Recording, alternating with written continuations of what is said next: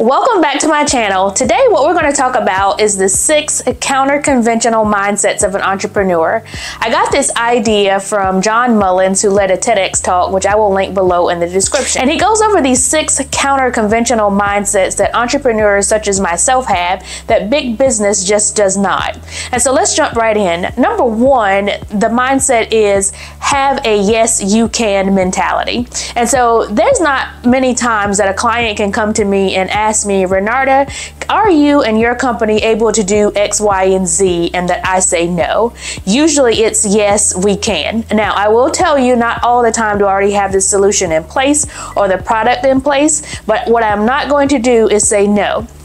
Only time I will say no is if I know it's for sure something that I absolutely cannot do. However, I'm a very resourceful person. So even if I myself am not able to do it, do I know anybody in my network that can actually do it? And if that is the case, then yes, you can is the appropriate answer, because they didn't ask me how can you get it done at that time. They just asked me, could I do it? And more than likely, my answer is going to be yes. This is actually how our CAHPS program, which is a member experience concierge pharmacy program, got started.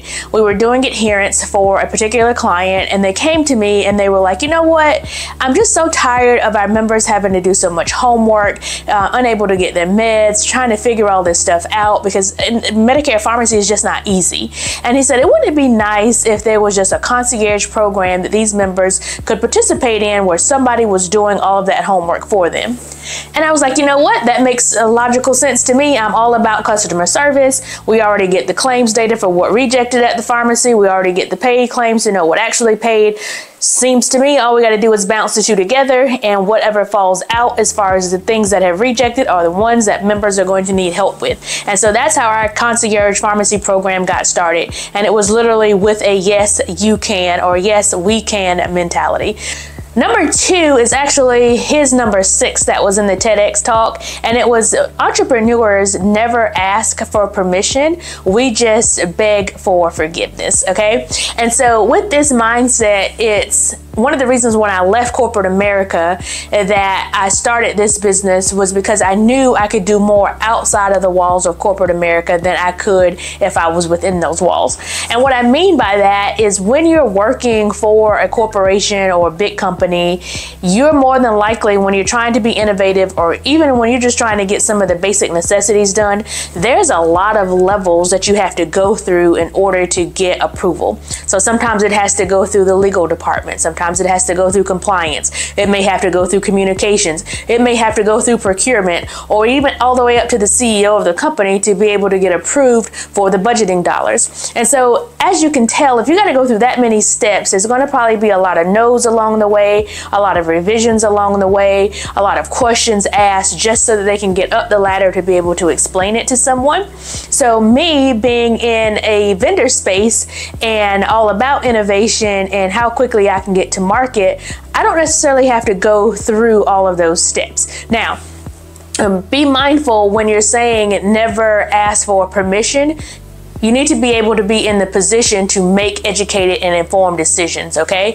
So you're not going out here doing things that you know are wrong. So understanding the guidance, understanding what the legal ramifications could be, and then finding that gray area, and then try to operate in that space so that you can have a yes, you can mentality, and you can go ahead and get to market. And therefore, if there is something that falls out and it has to be addressed, it's not anything huge that would potentially stop the project that would have stopped it if you were in corporate America, because they wanted to make sure all the I's was dotted and T's was crossed before it went to market. So I think 1 and 2 go together. 1, yes, you can. And then number 2, never ask for permission, just beg for forgiveness. If you kind of take those 2 together, you can solve problems a little bit faster, and you can get to market a whole lot faster than some of these big corporations and big vendors can. Another example of that is we had a client that had given a particular vendor 3 years to develop a solution for them. And in that 3 years, they were not able to come to market with a viable solution. And so the client got tired of it, and they came to me because they came to one of our webinars, and they were like, everything that you have in your concierge pharmacy program is exactly what we've been asking this vendor for. So within 8 months, we had that contract stood up on our concierge pharmacy program, and platform, and now everything is going very well. So where it took somebody else 3 years to try and come up with something and came up with nothing, it took us 8 months to implement what we already had in place. And then if I back up to when we originally put this thing into place, we had it up and running in probably in about a year, just because it was contracting and things of that nature. But from a setup standpoint, it doesn't take that long. It was just, again, trying to get through all the contracting pieces itself. Number 3 is problem first, not product first. And so I'm going to link a video where I talk about the business strategy revealed, and it's all about how I get paid to solve problems. And so when you're an entrepreneur, you're always looking for opportunities, you're always looking for problems, not products. Okay, so when you think of a problem first, you're thinking with your end user, your customer in mind.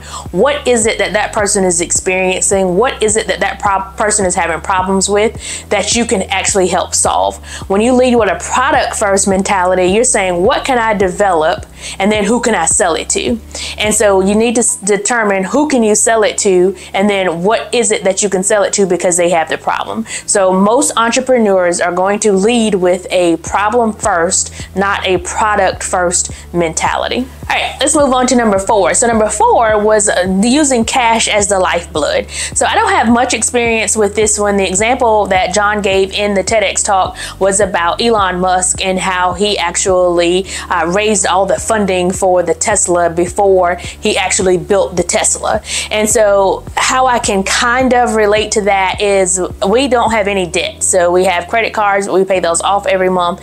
And then whenever we bring on new clients, there's an implementation fee that is associated with it. And that implementation fee is to help you with the resources and everything that you're going to need to be able to have your employees and resources in place. Now, with that early on, it was just me doing the work. And so building up the business and putting in the capital back into the business built us up a buffer so that when it was time to bring on people, we could have a couple of months of payroll saved up. And so that's how only way I can see that we actually use this particular principle of using the cash, but not necessarily having the debt. So what we do is we just try and make sure that whatever we sell, it does come with an implementation fee, and it needs to be able to cover not only the software but also the human capital to be able to get the process kicked off until you can actually get the payments from the sales and stuff from the clients.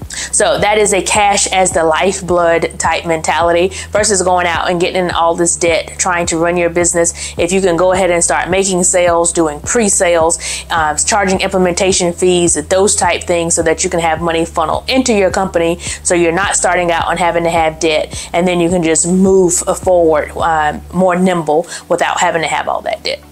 Number 5 is beg and borrow, but please do not steal. I love the way he had that as a title. And so beg, borrow, but please do not steal mainly means what is it that you can rent from somebody else or you can leverage with somebody else to help your business to grow.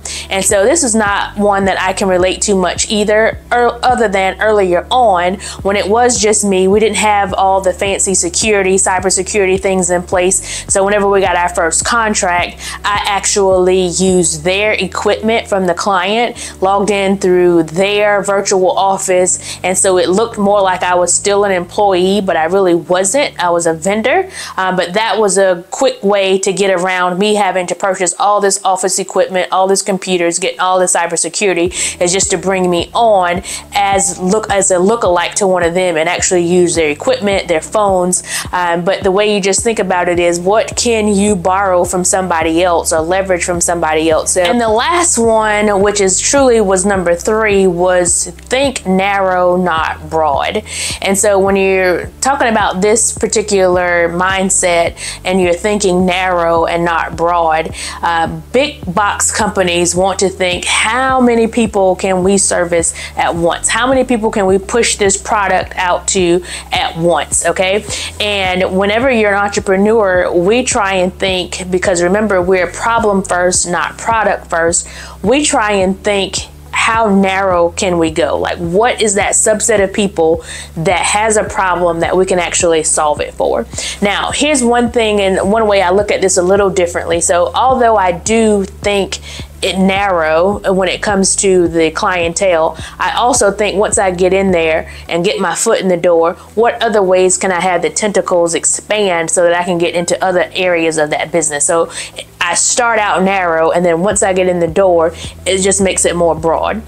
So our business, when we first started, it was all things managed care. So it was the commercial side, and it was the government side or Medicare side. And then we realized that the Medicare part of the business was taking off a whole lot faster than the commercial side. So then we decided to go narrow just on the Medicare piece. And then when we got there, it was, okay, do we do software? Do we do service? Do we do both? And we were actually going to do the software as a service type deal, where if you wanted to just lease our software, you could, and then you could do the full package with us where we have the resources. And now we've gone even more granular or narrow and said, you know what, we're not going to do the software piece. We pride ourselves on providing good customer service, and in order to have good customer service, you got to hire the right people. So software is not going to matter much if the client can't hire the right people.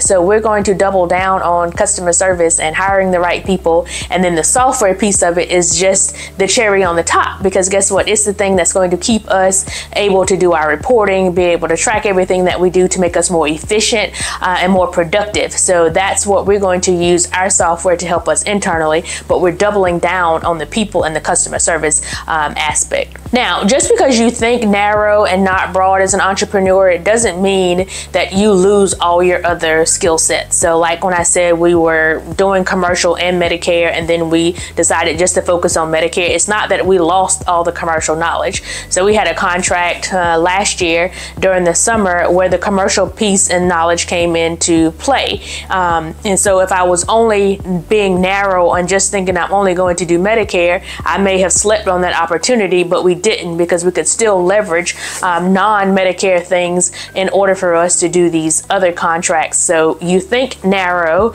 and if you're a YouTuber, the same thing is calling it niching down. All right, so you pick a particular topic or a particular problem that somebody has, and that's what you're focusing on. So this is the same thing. You're thinking narrow and not broad.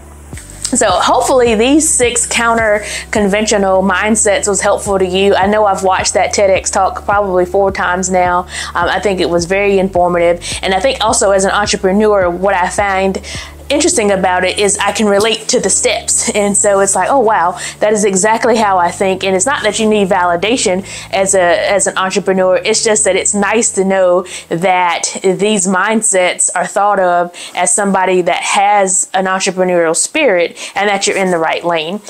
So if you like these type videos, please drop in the comments and let me know. Let me know which ones that you actually use already, and maybe the ones that you don't use, like myself, you don't have much experience in. I know at the end of the TEDx talk, he asked 4 questions, and one of which was, what can you teach somebody else? So if you want to know more about the ones that I am very familiar with and have utilized, drop it in the comments below, and I can make a video to teach you more about problems first and not product first, or beg and borrow but please do not steal is not one that I do a lot on, but I can do some research and then try and find you some examples on it. So if there's anything that you found helpful or want to know more about, please drop in the comments below. And as always, I appreciate you very much for tuning in to another one of my videos.